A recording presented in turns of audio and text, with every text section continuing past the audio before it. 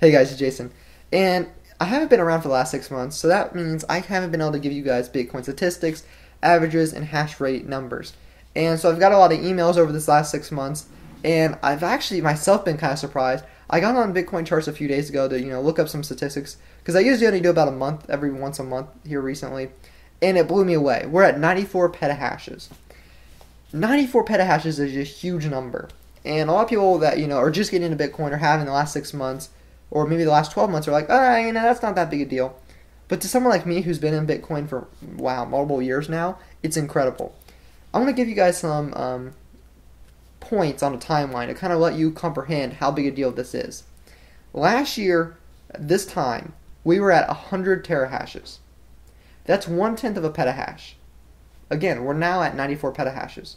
So the hardware has just exponentially been developed. January 1st, 2014, so roughly about 5.5 months ago, we were at 10 petahashes. So just in 5.5 months, we have oh my gosh, about 9.5 times our hash rate. This is crazy. This is unheard of in Bitcoin. Now, of course, we've talked about exponential price increases for the price differentials. So if you're buying Bitcoin 3 years ago, it was a lot cheaper than if you're buying it today. So exponential increase. And we've seen that in hardware, but never before like this. We haven't seen it exponentially increase. Well, the very essence of exponential is that it keeps getting faster and faster, increases. So, it's kind of like, for instance, math. Let's compare it to math. 2 to the second power, 2 to the 8th power, 2 to the 29th power, 2 to the 100th power are exponentially differentials. They're farther apart. So 2 to the second power versus 2 to the 4th power versus 2 to the 100th power, there's a big difference. And the same way is with hash rates. We're exponentially increasing because hardware is getting better. We went from, now we're down, I don't even know what we're at now. I know a few months ago we were at 28 nanometer boards or chipsets. And that's, crazy to think about. But last year I remember talking about, and I actually went back and watched some of my videos so I could give a very accurate description. I was talking about last year how I didn't think we'd hit. I was predicting that I hope we would, but I was talking about how I was kind of questionable whether we'd hit 1 petahash before the end of the year. Now, of course, that was in June of last year, so that was a 6-month prediction, which actually happened to be true. We actually hit like 2 or 3 petahashes before the year was over. That was pretty incredible. Actually, because January 1st we had 10 petahashes, we actually did pretty well. And my predictions were a lot more crazier than some people's. A lot of people were a lot more conservative, and I kind of went out there and said, I think we're going to hit a petahash, and by golly, we had 10 petahashes last year. And so halfway through we're at 94 petahashes. A lot of people are asking, what is next? And I can tell you, what's next? We're going to keep exponentially increasing our hash rate. One issue that people keep asking me about, and I see the concern.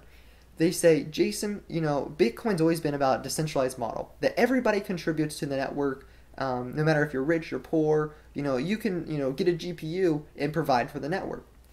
And it's kind of, a lot of people say, the last year and a half, that's kind of went away. And so is Bitcoin fading into, corporate greed and, more of a centralized model?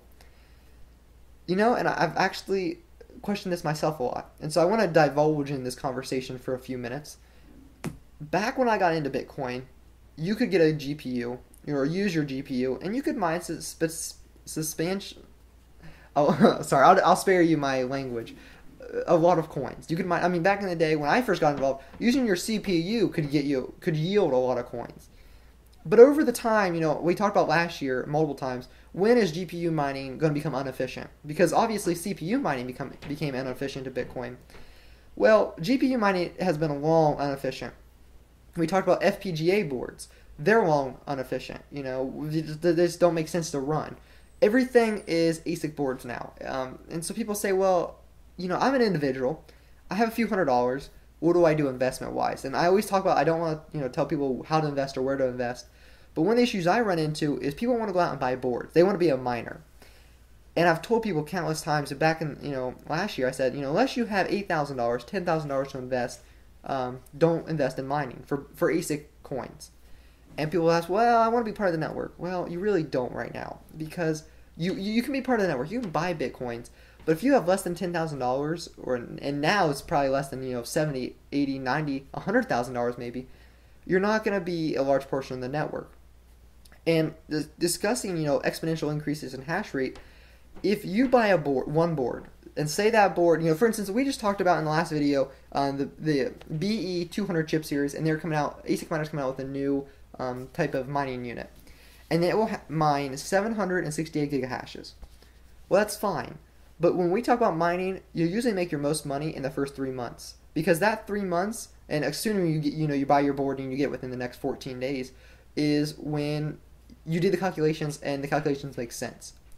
But for instance, when a company buys a product, and one thing that always interests me, I love webcams. I always loved looking up into how you buy webcams and stuff back in the day when I was getting into Bitcoin. And one of the things that I always looked at is price, differentials. So a company might buy a product for $50. They retail it for $100. And I took accounting classes, and so essentially what you do is the time you buy it, it's worth $100. Because that's what everyone else is selling it on the market for. But a year later, it's only worth $75. So you have to show in your records that it's now only worth $75. So you can't say, well, I have a product I have 10 products worth $100, so therefore I have $1,000 in potential profit. You don't have that. You have a product worth $75. So you have 10 products worth $75. You kind of see what's going on right there? Well, the same thing is true for Bitcoin and miners. Yeah, you can buy a miner, and yeah, in the next 3 months, it's going to be very efficient. But as more devices come out, as people become more efficient with mining, that efficiency rate goes down. Suddenly, your mining power, or your percent of the total network, which is like what I like to compare stuff to, goes down dramatically. I've talked about before on my podcast, on videos, literally people that back in the day made a lot of money on buying Bitcoins have went out and made huge data centers. One is in Switzerland, and it's incredible. I mean, he has like 7% of the, but he did about 4 months ago. I don't know what he has now, but he has he had like 7% of the network, in this center, and it was using the winter air to cool the servers and everything. Well, obviously that guy, the larger you get, the better and the more competitive you can be. So he's able to buy in bulk, get a discount on the boards. He's able to buy, air conditioners in discount, or in that case, air intake systems. And so when you buy things in huge bulk, you can buy it cheaper. So that's what this guy was, that's why it's easier. So, last year I said $10,000. Now I'm saying, $70,000 to $100,000. If you don't have that to invest, don't get into mining, at least for ASIC coins. And I know people are going to get mad at me because they're going to say, well, Jason, I can go out and buy this device for $5,000, not $5,000, $5,000. I can go out and buy this device for $2,500. You could, and you might be lucky to make your money back. You might, in the next 2 or 3 months, make your money back. But I'm trying to be that sound voice in your head, trying to tell you what's the best decision to do. And currently, getting into mining is very, very risky. I used to talk about back in the day, and this is still true for a little bit for script coins. You can go out and buy a computer, set up 4 GPUs in it, and guess what? If the coin goes bad, or if that device becomes unmineable because, obviously the profitability goes down below electricity profits, because obviously, you're taking out the cost for electricity, and then the profit over that is your total profit. Well, if that goes below what you're paying in electricity, then you don't run the device. And I've talked about, well, worst case scenario, you can take that device, you can sell the 3 of those GPUs, and have a free computer, essentially, if you paid it off with mining, or you can just sell the entire device and make 80% back. But when you buy ASIC boards, you can't do that because they are literally designed applications. I forget what ASIC stands for. It's like application specific. So it's designed just for that process. And so these boards are designed just to mine Bitcoin.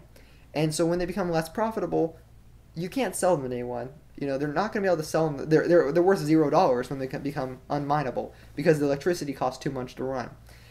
And that's why I warned so many people. I've talked to people countless times, even on Bitcoin Talk, and I thought I had them. I thought I explained to them, and then they go out and they buy these devices. And then they email, not text me. They email me or message me, 4 months later and say, I'm not making any money. Well, this is the reason. Because the profitability is exponentially decreasing while the hash rate is exponentially increasing. I know I kind of went on a tangent there, but it's something I'm passionate about because I don't want to see you waste money. I don't want to see you take your hard-earned money that I know all of these people work for and waste it. I want to see you, do your own, again, like I always say, do your own research, because you might disagree with me, and that's perfectly fine. But I really hope you enjoyed. I hope I explained that, we are at 94 petahashes. Woohoo! So, have a great day. Thanks for watching.